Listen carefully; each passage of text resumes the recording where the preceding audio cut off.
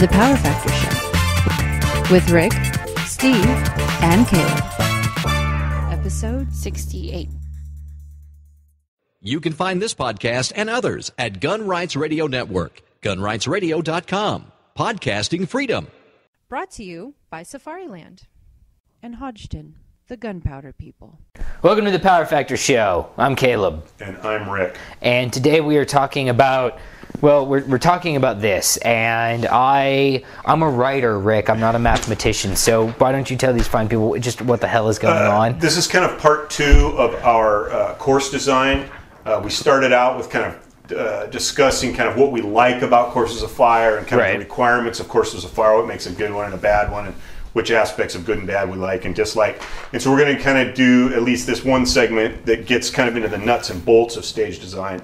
I've been shooting IDPA since about 1999, and I've been match director for 10 sanctioned matches, so I've seen a lot of stage designs. And so we're just going to kind of start at the basic level of where you begin your stage design process and just kind of walk through it. If you're new to stage design, it'll kind of give you a leg up on. I find a lot of people will be able to get as far as, hey, I've got this idea for a stage, and then turning it into something that's actually legal and workable is kind of difficult for people. That is actually the hardest part, and different people have different methods for it. I have a very hard time designing stages for bays that I've never actually been in. I'm visually oriented, so unless I've been in a space, it's really hard for me to get a feel for how that stage is going to be set up in that space. Other guys can, do that. Yeah, and what we're referring to here, which of course you'll see magically appearing on the screen, it's essentially a map of one of the shooting bays at my club. We've had people go in there and essentially do surveys of each bay. We know the width, the depth, locations of any kind of obstacles. Our bays are set in kind of almost like a forested setting, so we've got a lot of trees and whatnot. So if you're going to design a course of fire, you've got to take into account these kind of geographical and geological sometimes issues with the bay. And the bay in which we're going to design a stage has some interesting kind of issues with it, because your typical shooting bay that you'll find at most clubs is either square or rectangle, with a earthen berm at the back and on the sides, and you can generally shoot through up to 180 degrees. This particular bay that we're designing the stage for has concrete ecology blocks serving as the side walls on both sides. So essentially all the rounds have to go directly downrange. And so that provides, kind of a consideration for you can't have high angles of fire from the initial shooting position.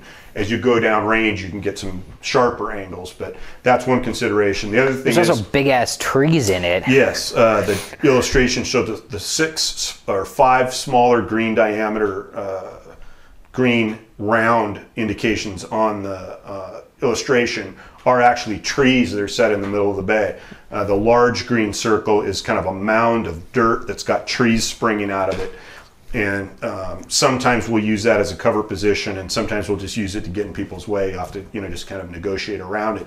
But as you'll see, anywhere you put targets in this bay, in fact, this is a bay that we saw in my last match review video, in that we were in that instance using the trees to kind of create a situation where, as you're moving across the bay, targets were appearing and disappearing because of their proximity to some of these trees. If you were standing on one side of the bay, you could see the whole target. If you were standing on the other side of the bay, it would be completely hidden behind the tree.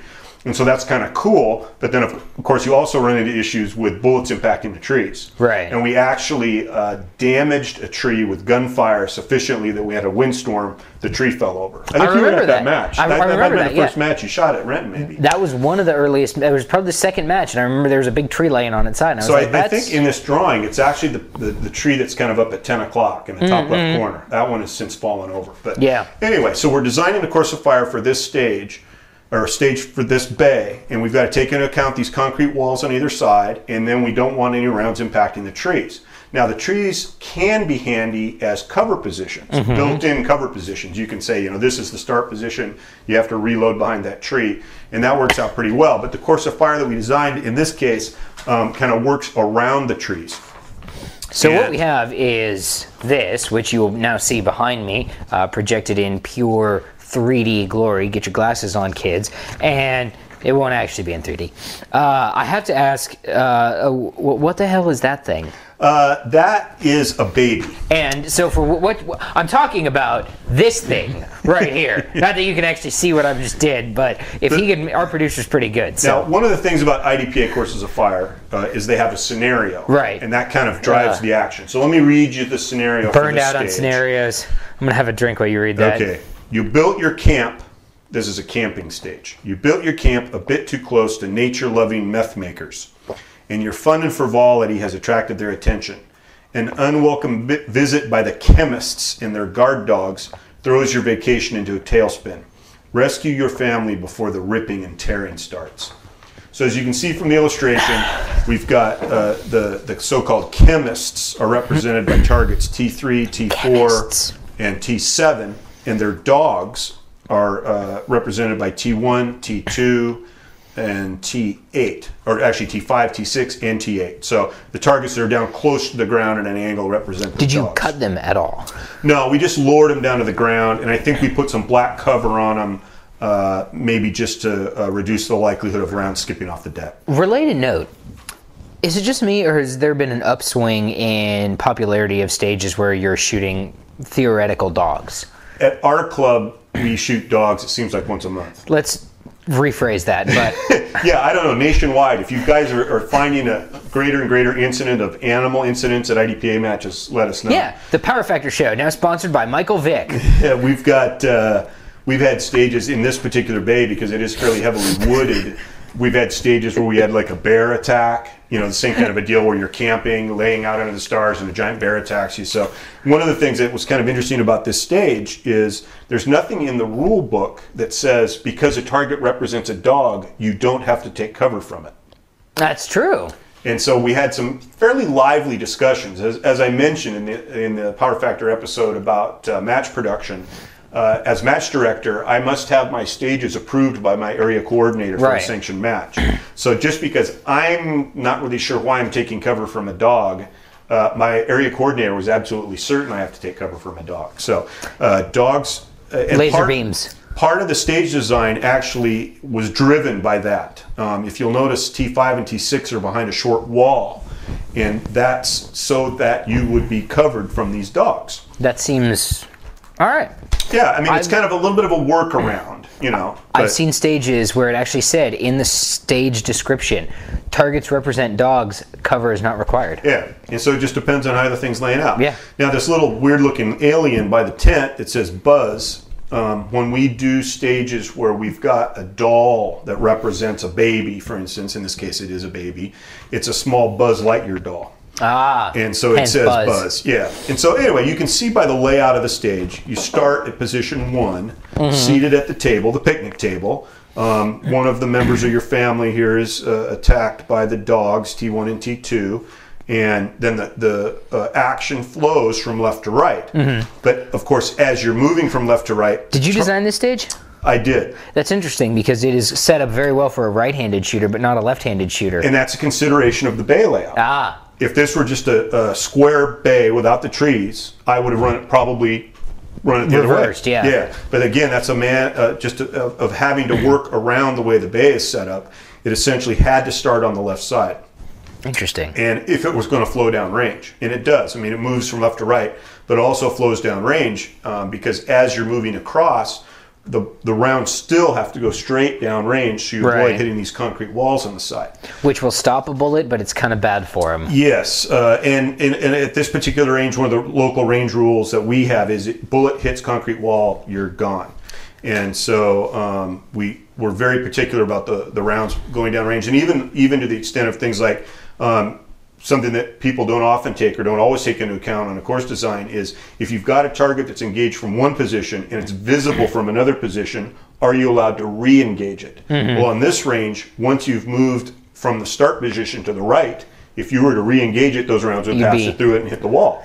And so no re-engagement of T1 and T2 after you've left the start position. You see that a lot. I've shot a lot of IDPA at indoor ranges as well. Exactly. And so where you're got, familiar with that at your absolutely, because you can't, if I'm at T3, well, I can see those targets from T1 and T2, but if I shoot them, I'm going to put a bullet into the baffles, and they tend to frown on that. They do.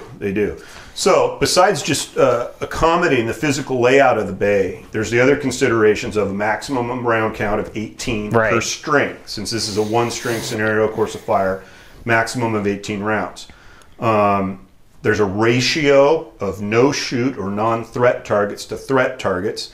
It's being, it seems like, constantly now modified. It was clarified recently. It was. Re-clarified. It used to be, I think they just said 3-1. And now they've changed it a little bit so that I think if you have between 4 and 6 targets, you're allowed 2 no-shoots. Right. So this ratio here is, we've got 1, 8 to 2. So clearly it You could have actually had another one in there. Yeah. The new clarification, which may be clarified again.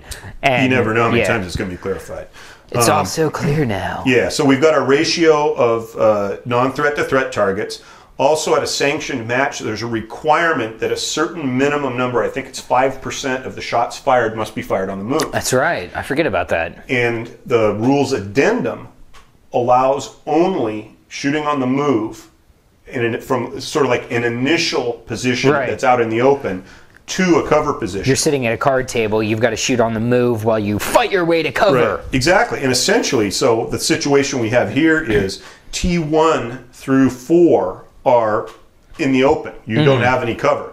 And so you don't actually get to a cover position until you're at T5 and T6. Do you have to pick up the baby? You do. That's the other thing. So you're shooting those last targets strong hand only, or shielding the baby? Yes, I think there are fairly specific instructions. It's one of the interesting things about IDPA is that when I'm designing a course of fire where you're carrying your baby, you're expected to carry it like it's a baby. In USPSA, if you were to pick up the baby, you'd see people put it in their teeth, they'd stuff it down their pants, whatever it is that holds it up off the ground, that allows them to get their shots up. I once carried a baby, and they said you had to carry it in your weak hand. So I carried it in my sport hand, but whenever I got to shooting positions, I just jammed it down in between my legs and shot with two hands. Sometimes they'll say you only have to carry it. Right. Other times they'll say you have to be holding it while you're shooting. Right. There's different requirements I've seen it say, well, you have to shield the baby, and you have to shoot like this, protecting the baby from incoming fire. Yeah, and then we've had courses of fire that are similar to this, where the baby has to be, deposited into a crib or something, and you'll see somebody who wants to toss the baby. Touchdown spikes. Oh, those are the best. And so it's we always actually, great to throw a one baby. time, we actually had like a 2-paragraph description of what qualified as placing the baby. If the baby is released while the foot is more than 4 inches from the surface of the, it got kind of complicated. But, it was essentially the idea is this is a baby, treat it like a baby. So you've got to handle the prop, and the tent is kind of interesting. You've got to provide a place to reload at least, or at most, every 6 rounds for revolver neutrality. Now, if you'll notice here, we've got 2 rounds on T1, 2 on T2, 3, and 4. That's 8 rounds. Well, any guy who's got a revolver is going to be in trouble here. Right. And so what we decided to allow, I believe, is that you may reload at the desk at the start position, and you can reload in the tent. So if I was shooting a wheel gun, I could go 1, 2, 3, 4, do a tack load with a wheel gun, and that was my option? Wow. Well, but everybody else who's shooting a revolver's stuck in the same boat. Yeah, I just... As my area coordinator said, the revolver guys are used to getting messed with. They really are. Did anybody maybe have throw a mic on T1 and T2 then make it up? I don't think so. No, it's interesting. One of the things we've wrestled with on some of our courses of fire is there have been opportunities to abuse the layout of the stage versus the rules. Like on our 35-yard stage, we determined if somebody fired just like blazed 12 rounds into the berm, they would probably finish in the middle of the pack. Because you total up the penalties, and people who are actually trying to hit the targets aren't really doing a whole lot better at 35 yards. And so, but I never saw anybody that it seemed to me was trying to get the benefit of not shooting their best. Because hypothetically, if I were to be shooting a revolver, purely hypothetically, of course, if I were shooting a revolver on that stage, I know my fastest reload's about 3 seconds, and that is that's a smoking revolver reload for me. So It's going to take me 0.4 seconds extra to shoot a down 3 into that low, obviously I should make this shot up section of the target, then shoot 2 down 0s, and then do the same thing on the other. Hypothetically, of course. Right. Right. I just think that's a very interesting, I think a tack load at the desk is a very interesting solution to that problem. Actually, in reading it here, I should have made sense of this drawing. It says reloads, it doesn't really change anything, at position 2. Which is the tree. Okay. So it's still the same issue though. You could fire 4 rounds, get to the tree, do your reload, and then continue. Now, could you fire 4 rounds? Could you fire? So, and I'm sorry, I'm stuck on this revolver thing because I think this is fascinating. Sure. So, say I fire 6, can I run back to the tree, reload, and then come back out? Let's see what it says. That's the other thing. You need a well-written procedure. Yeah. We've heard our scenario. Well, let's look at the procedure since we've seen the drawing and we're chuckling on about it. At signal, draw and engage T1 and T2 while moving to cover of position 2. So I really blew it. All shots fired while moving. So 4 rounds moving on the way to cover. For sure. Okay. From cover, engage 3 and 4. Oh. Retrieve baby with weak hand and engage. And again, this is one of those things about course design is, I drew this thing and redrew this thing 5 times. I'd send it, I'd look at it and I go, oh, there's nowhere for the revolver to reload. And I draw it up again. Turns out there is. I would put these, initially I think T3 and T4 were on the other side of the tree. And so it was like, this isn't going to work. And then finally I had to get the area coordinator to allow as how this maybe was a Kevlar tent and that you could reload in it. Because normally you wouldn't consider a tent to be covered. Right. But more like concealment. But since we hide behind a plastic walls. and cardboard wall isn't really cover either. But, yeah. All right, then. So then you retrieve the baby with the weak hand. So now you're holding him, clutching him by his skull. Right. Now, the interesting thing about this stage is it was a fairly tall tent. It was one of those kind of dome tents where the entrance was about 5 feet high. But some people were concerned, is it a trip hazard and whatnot? And so we went around and around on, do you require people to go through the tent? And I said, well, there's no reason for them to have to go through the tent. The most direct route is through the tent. But if they feel like they're going to slip or trip, they can go around. So it just says, retrieve the baby. Now, what percentage went through versus every single person went through it? It was essentially a straight line between position 2 and T5 if you went through the tent. Okay. And so you would, as you were making your beeline from the tree to T5, it carried you through the tent, picked up buzz, and then, of course, you retrieved in the baby in the weak hand, engaged T5 and T6 while moving to cover position 3. So the position 3 is this low wall that allows you to view and engage T5 and T6. Those targets are engaged strong hand only, all shots fired while moving. And again, this was kind of a hybrid course of fire because it had actually been designed originally in 2006. And we had to add elements into it to make it comply with the rules addendum. And so, based on my reading of the rules addendum, I think this is kind of a hokey stage because you're essentially firing 2, 4, 6, 8 rounds and kind of running through the woods to this position of cover that's literally 40 feet away. But I think it complies with the letter of the rule because from your initial engagement, you're shooting your way to cover. But now that I got my kid, why don't I just get the hell out of here? Yeah. And just a thought. Yeah, and it was more fun before, but the whole theme of the match was let's redo these stages from past matches, and I really wanted this one in there because I think running through the tent was really cool. And so it was just like a lot of the stages you'll remember stages for a certain feature, and on this stage, running through the tent to get to the baby was the feature I wanted to preserve. And so I went around and around with the area coordinator. I think there was actually a couple of calls to Robert Ray before we got this one straightened out. But anyway, so the procedure carries on. All shots fired while moving. Then, from the cover of position 3, engage T7, T8, strong hand only, while maintaining baby in weak hand. Reloads may be performed at position 2, which is the tree between T2 and T3, while moving from position 2 to retrieve the baby, that meaning essentially in the tent. And at position 3 being the edge of the wall. What did you do with the baby if you had to reload? Could you set it down or throw it under an armpit? It says it requires you to hold the baby while shooting from cover, engage while maintaining the baby. So Okay. you were allowed to put the baby down for a reload or a clear malfunction. Here you go. Yeah, and put down, you had better. I mean, this was not a stage where we specified the manner in which the baby was put down. So that baby got dropped, is what you're saying. Yeah, I don't know how many people dropped it, but anyway, so the course of fire, a lot of give and take on how the thing is laid out.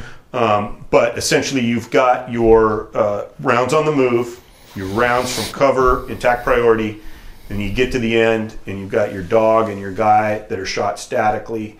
And so I had to take into account my total round count, which is 16, so that's within the limit Legal. of 18.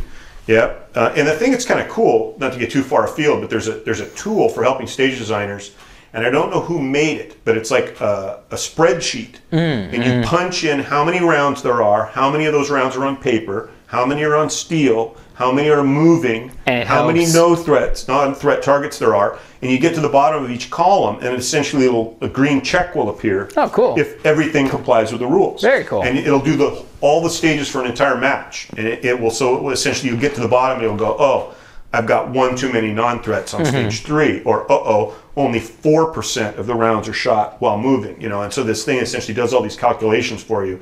And if you're running a big match where you've got 10 or 12, or in this case for this match I had 16 stages, keeping all that stuff straight is hard enough, but to have this spreadsheet that essentially does all these calculations for you is a big help.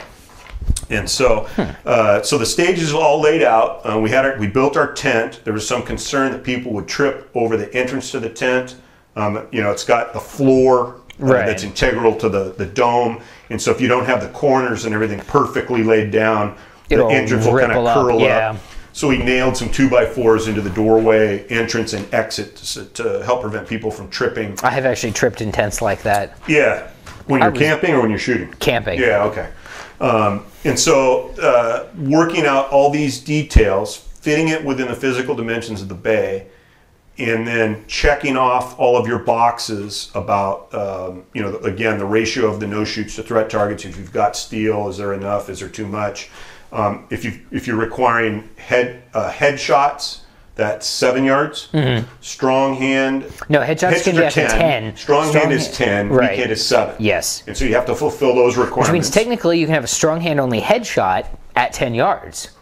Yes. I have seen that in matches too. But a weekend only headshot would have to be 7. 7 yards, yeah. Yes.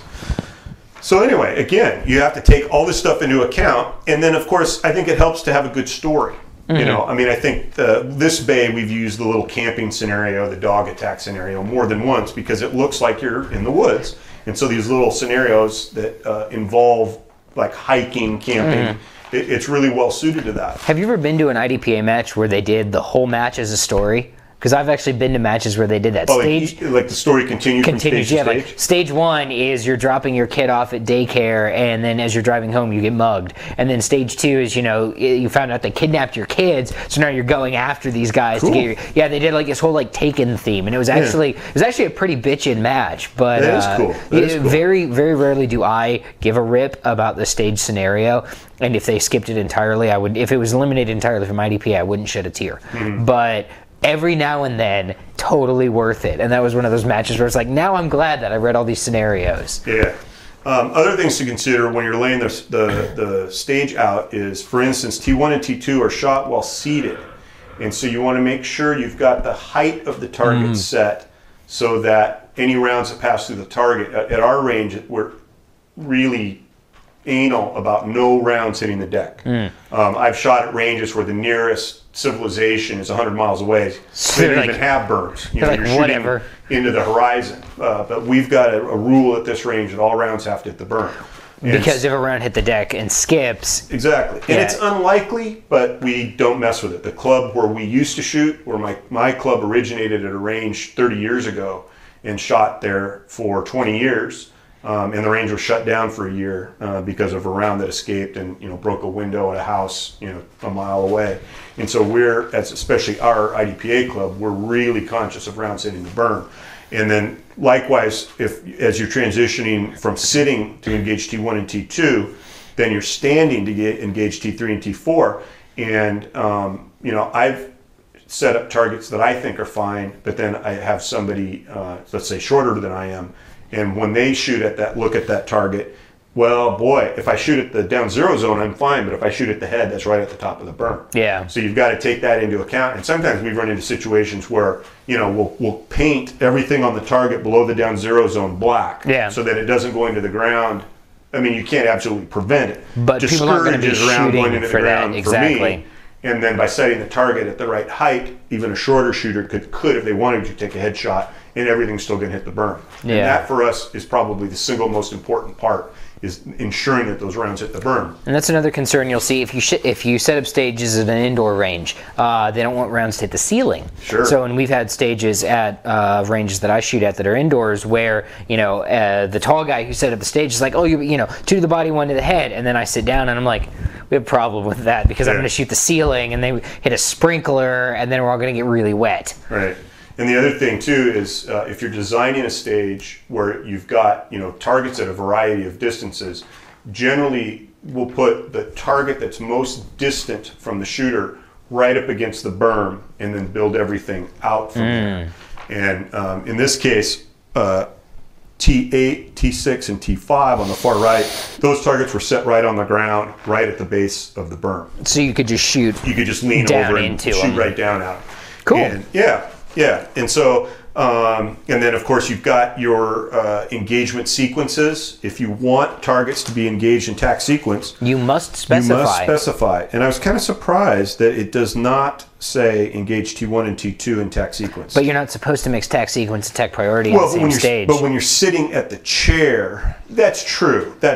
No, mind you, you're not supposed to. It happens. Oh yeah. Lots. Yeah, exactly. I think we do mix TAC sequence with TAC priority on the same stage, but certainly not on the same array or the same group. I mean, not the same group of targets. I think we touched on in our stage design episode that we did, the first one, where there was a stage where they said engage in TAC sequence and tactical priority. And you're like, what? Yeah, so it's like shoot the nearest target first, then the second nearest target second, then With the one round, most distant one third, and then come back.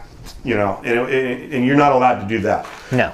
If you say TAC sequence, it means I get to pick whichever one I want to shoot first. Exactly. If you say TAC priority, I don't get to pick anymore. Yeah. So be mindful of your impact areas. Be mindful of shooters of differing height. We've also had stages where you're required to shoot a target around a certain side of the barricade. Because like on a bay like this, if we had a barricade set up, and the angles to T1, the T1 and T2 are right up against the wall on this diagram where the lower left tree is, the one that's kind of at 7 o'clock. The targets were right near that tree. And so if you, let's say, had a barricade at where it says 30 feet, which is measuring the distance from the back of the bay to that tree, and you shot around the right side of the barricade, it's possible that rounds would go into that concrete wall. So if we had, let's say, a barricade on this stage, we would say you must shoot around the left side. On this stage, as it's laid out in the drawing, by forcing the shooter to stay seated at the table when they shoot, you're dictating the angle. They're not going to get off of an angle enough that they can hit that side wall. Okay. Cool. Yeah, and you can also do stuff, with barricades, shooting through something, ports, whatever, to direct the angle of fire the way it needs to go. Sort of a related stage design question. I don't know if you saw the most recent episode of Top Shot on History. I haven't seen it yet. But they had a moving port that you had to shoot through. So the elimination challenge was you had to shoot targets. So it was like halfway between you and the target? Or? No, it was like right on top of you. So it was like shooting through a porthole on like a window, and it moved on a track laterally, and the shooter had to move along with it right. Back and forth. And it actually, and I was like, I looked at that, I'm like, I want to put that in a match. Like, I think that would be a neat thing to put in a USPSA or an IDPA match, because you could do it. In an IDPA match, it would be like a You're riding on a moving train and are being. The train's moving relative to you. No, you are moving. So you're shit. It would have to be you're standing on the platform, right, and you're shooting at somebody on the platform on the other side as the train goes by. Exactly, and you have to keep pace with this train as it's moving, because that's your position of cover. Into the platform. Exactly. There you go. There you go. Moving windows in Next IDPA. World shoot. Make it happen right here. Okay. And that's the beauty of the scenario. I mean, I think you can justify anything. You can design the stage and then write a scenario to fit, like we just did. Or you can design a scenario. In this case, like the name of the stage is Campground Contretemps. And so the idea is, of course, you're at the campground and bad things happen. And there's some contretemps going down. Yeah, exactly. And so, it's like I had this idea of, okay, you're camping out in the woods and you're sitting at the picnic table and your tent's over there. And so what's going to happen? Okay, there's dogs, but why are there dogs? It's the meth lab, right. And of course they have dogs. Exactly. And of course they're in the woods, And so it's a plausible scenario. It's fun. It allows you all kinds of variety here. And I think that's one of the things about the scenario is it can lead you to creating, like we've had stages where you're supposed to be hanging on a San Francisco cable car, while you're shooting, or you're on a bus. We had this one cool stage where we had like rows of seats set up, and you're supposed to be there's like a terrorist that's festooned with dynamite or whatever. I remember that stage. And just stuff like that, and you can come up with, and as long as it's plausible. It doesn't have to be something you're going to run into every day. It doesn't even have to be plausible. It doesn't even have to be plausible as much as it has to be justifiable. We had a stage where you started. The ends justify the means. Absolutely. Right. This was the start position for the stage. Okay. Head down. You're a security guard. No. Oh. You are. You wake up in a public toilet stall in Mexico after your bachelor party, and you had to pick up the whole stage was with a pickup gun. Okay. And it was as you stumble out of the stall, you see a dead security guard who'd been shooting it out with drug lords. So you take his gun. You pick up his gun and shoot your way through the stage. Right. But I just remember sitting there like this, and some guys had a lot more fun with it than others. Like one guy starts the stage, he's like, and it's shooter ready, and he goes, oh. We had a stage like that where we debated whether or not we should string a bungee cord between the shooter's feet, like to simulate their pants being around their ankles. So I think somebody would have fallen on their ass. We decided it was a safety issue and didn't do that. Speaking of stage design things, I saw a stage on YouTube recently that I questioned the legality of, and I wanted to ask you about it, completely blindsiding on the show tonight. So here's how the stage starts. There's a buzzer. You have to yell something at the targets, but not shoot, and then there's another buzzer. You'll never get the bank money Black Bart. Right, kind of you'll thing. never take me alive, whatever, or put my daughter, what. I don't even remember what it was. I just remember thinking there was a buzzer, and then there was another buzzer that was your indicator to start shooting. And if you shot, even unintentionally after that first buzzer, because you've been doing this for 10 years, and you hear a buzzer like, crap! Right. It was an FTDR. See, that was the face I made as well, because that seems awfully harsh for an unintentional, like if I shot, if there was... Well, and I don't think it's an appropriate penalty. Right. The FTDR is supposed to be, if there was the first buzzer and I shot half the stage... technically, the rule says if you're trying to circumvent the kind of the theme, or trying to, kind of... Cheat. If you're cheating... Cheat, yeah, but... Boy, in a sense that you're getting an advantage from disregarding the instructions. Mm-hmm. But it seems to me that the penalty is awfully disproportionately harsh for the nature of the indiscretion. I tend to agree with that. So that kind of covers the basics of IDPA stage design. If you have any questions, comments, you think I interpreted a rule wrong, you can go ahead and contact us. Send us an email at powerfactorshow@gmail.com. Go to the website at powerfactorshow.com. Hang on one second. I got Steve on the phone. Yeah? Okay. Steve says he's tired of working at Burger King and wants to come back. We've got Steve working at Burger King right now to help support the show. Yeah, so please Steve. Hit that donate button if you want to see Steve back on the show. Yeah, absolutely. And if you've got comments for the show, you can also send them to us at facebook.com/powerfactorshow. Thanks again for watching, guys.